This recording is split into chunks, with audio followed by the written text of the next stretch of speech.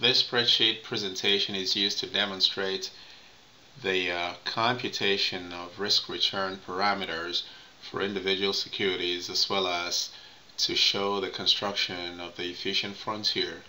To do this, we have three securities here, which are actually stock indices from three economies: the Merval Stock Index from Argentina, the Bovespa Index from Brazil, and the S&P 500 Index from the United States. Now, we do know that an index, a stock index, is actually a portfolio of different stocks.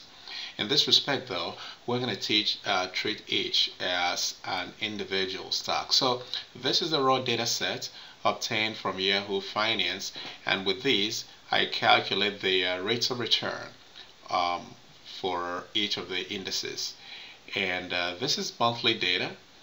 And so to calculate rate of return, for example, for that first one right there for Argentina, I use the logarithmic form equal ln, which is natural log, open parenthesis, the current month's price divided by the previous month's price, close parenthesis, and that's how you got it. And if I were to delete these, all I had to do was simply copy down. Alright, just like that, and I have all my data sets showing, and do the same for the rest of them. So now, for the analysis, we're going to use these three columns of data, and then later we'll do a stock analysis.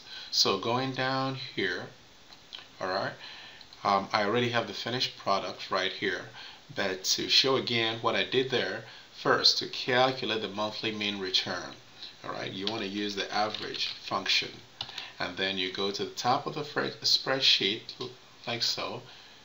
Alright, click, hold, and drag it all the way down to the very last observation, and that's it. And close parenthesis.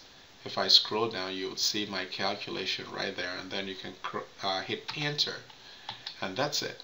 And then you can copy across like so, right? And that's what you have here, formatted in percent form. So if you want, you can do that, by just hitting this percent form here and then moving us around your decimal points. Now, to annualize your mean, since these are monthly data, you hit equal, click on this, multiply by 12. Alright, remember 12 months in a year. Since we have monthly data, we annualize by multiplying by 12, and then we copy across. If we had daily data, we would have had to multiply by 365. Semi-annual would be multiplying by 2. Quarterly, you multiply by 4. You know how that goes. And then to calculate the sample variance, since we're using sample data, it would be equal VAR, and then you can see right here, .s. Alright, .s. And in using spreadsheet functions, it doesn't matter typing in uppercase or lowercase. Alright, you open parenthesis, and then you go back up here, click there, and then you can simply hold down the shift key, hit the end key, and then arrow down to quickly grab all the observations for the entire row. Alright, scroll down, and then close parenthesis so you can see your work nicely, and hit enter, and then you copy across. That's your variance. Now then, for standard deviation, you have two choices. You either calculate the square root of the variance, SQRT, open parenthesis, and click on this variance to get the standard deviation, or you can use the STDEV function, .s, for sample standard deviation, open parenthesis, but then you'd have to go to the data set. And if I scroll down, you can see the function again here, close parenthesis, hit enter. So either or, you're good. Alright, and then you copy across. To annualize your standard deviation, you either hit equal, click on this standard deviation, the monthly standard deviation, and multiply that by the square root of 12. You do not multiply by 12. You multiply by the square root of 12, right? Or you first of all, annualize your monthly variance by clicking on this variance and multiplying by 12. Enter. And then you come here and take the square root of the annualized variance. And as you can see, this, if I hit F2, is the square root of the annualized variance is identical to this. So either you take your monthly standard deviation and multiply that by the square root of 12 as you see up here, or you first off annualize your variance and then take the square root of it.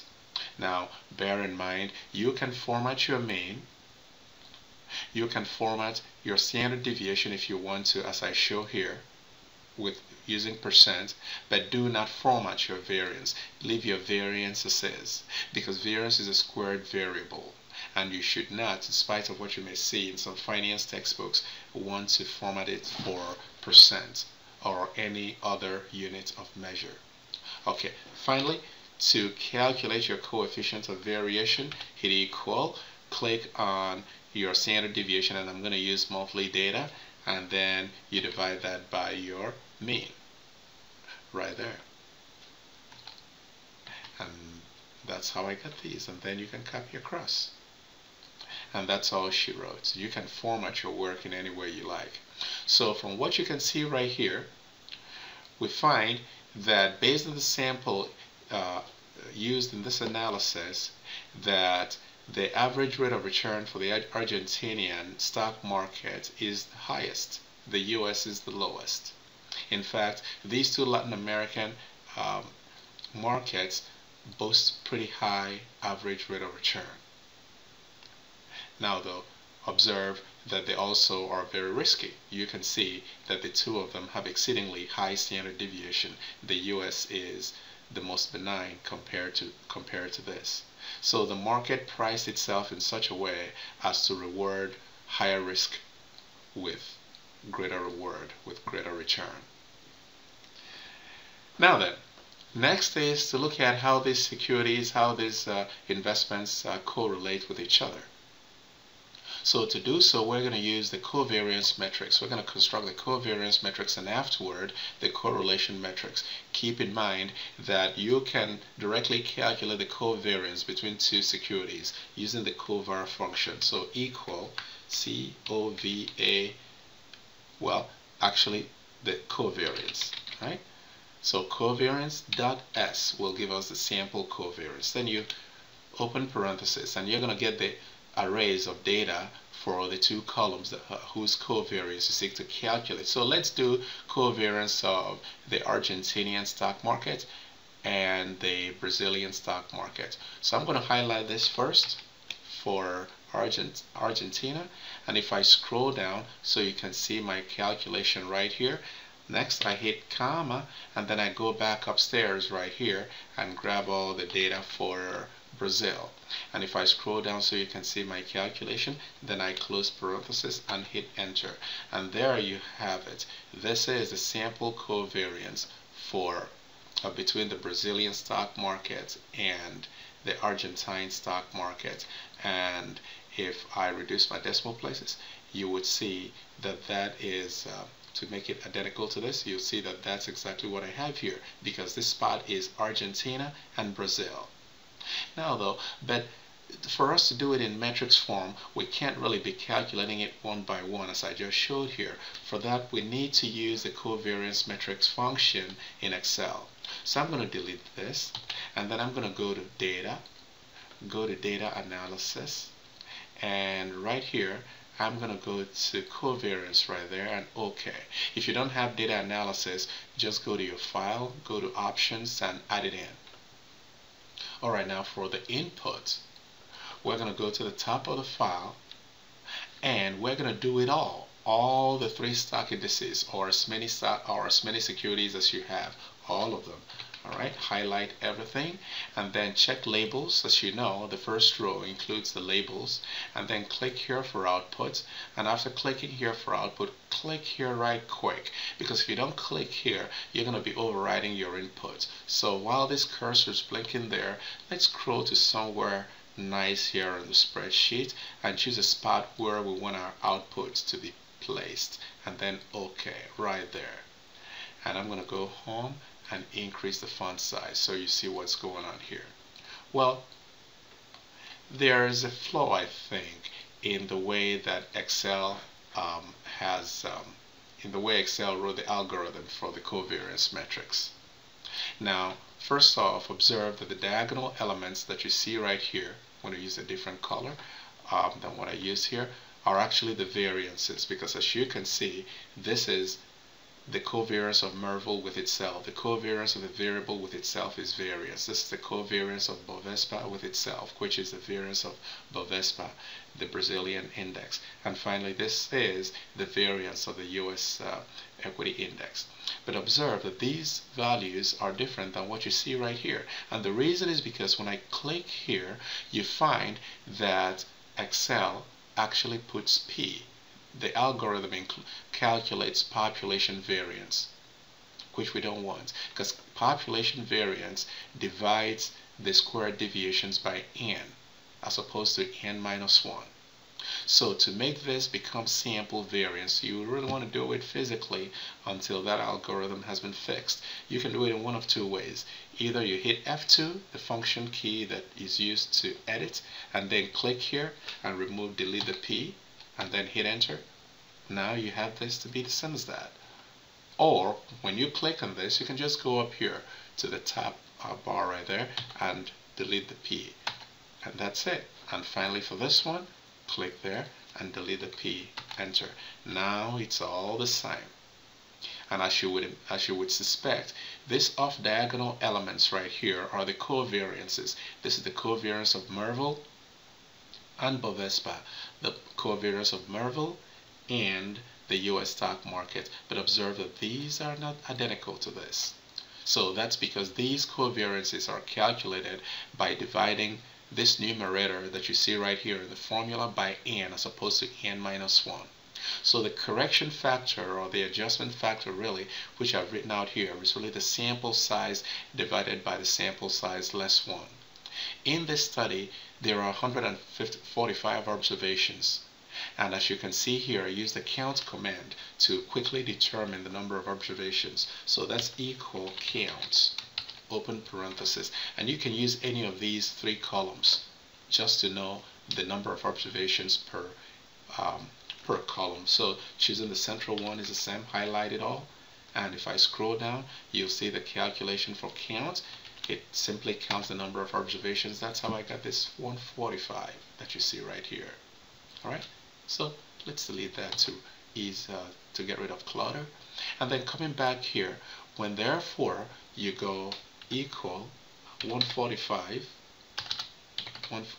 divided by 144. That's how you get this correction factor right there. So what you do then is to come out here, hit equal, click on this covariance between Merval and Bovespa, multiply it by the correction factor to make it correct. Ditto for Merval S&P, multiply that by the correction factor, and then go to the side just so you know where they belong. Get this Bovespa and S&P and multiply it by this guy right here. Now, as you can see, if I may reduce the decimal points just a tad bit, you can see that these, well, are now identical to what I have here and here, because these have already been corrected. So what you want to do is to copy this into the metrics, but be careful. Keep in mind that these are formulas. You see it up here? Alright, they are all formulas. So when you highlight and you copy and you click here, do not use the quick paste command. Click this little arrow going down and choose paste values, this first one right here. Right? And now you have it correct, and as you can see right there. Copy this, click on this, click copy, click here to paste, but pull this down and choose paste value. Now this is all correct, as you can see. Now we can delete these guys right here. Now we have a correct half metrics, half covariance metrics. If you want to fill up the metrics, right here, this is Bovespa and Merville, which is the same thing as Merville and Bovespa. So you can copy that and place it right there. Copy this. These are all values, as you can see, so no need to paste special. Put it right there. Hang on a second. This is S&P and Merville. This is Merville and S&P. Yep, that's where it belongs. And finally, get this guy right here and put it right there. And now we have a full matrix, full 3x3 matrix. And for correlation metrics, just go back to your data set, go to analysis, data analysis, and click on correlation. OK it, and again go to the top of the file, highlight all of these beginning with their labels, go down and check labels in first row, click here for output, and readily click right here in this open window. And while it's blinking there, let's go downstairs right here and choose a good spot like there, and OK. And there you have it, ladies and gentlemen. Because in this respect, let's increase the font size so you can see it's identical to what I have here. Corrected to 2 decimal places.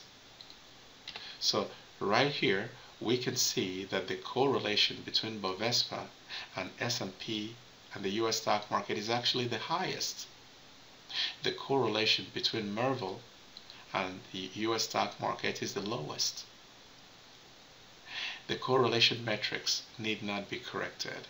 You can simply copy all these this half metrics and make it a full 3x3 matrix in the same way I showed you up there. And this concludes this first part of this presentation.